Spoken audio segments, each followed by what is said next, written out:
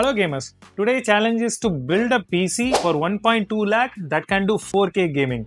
So for processor we have chosen Ryzen 5 7600. This is the cheapest processor that is available in the market that does not bottleneck any 4K capable gaming cards. For GPU we went with AMD Radeon 7900 GRE that sports 16 GB of massive VRAM. It can play any modern title at 4K resolution. This build we have chosen the white theme, so we have went with the XPG Lancer with 16 GB of RAM. For SSD we chose Crucial P3 plus 1TB Gen 4 SSD. Power supply we have chosen PM850D Gold 80 plus gold power supply. So everything is housed in this new H570TG white snow white case.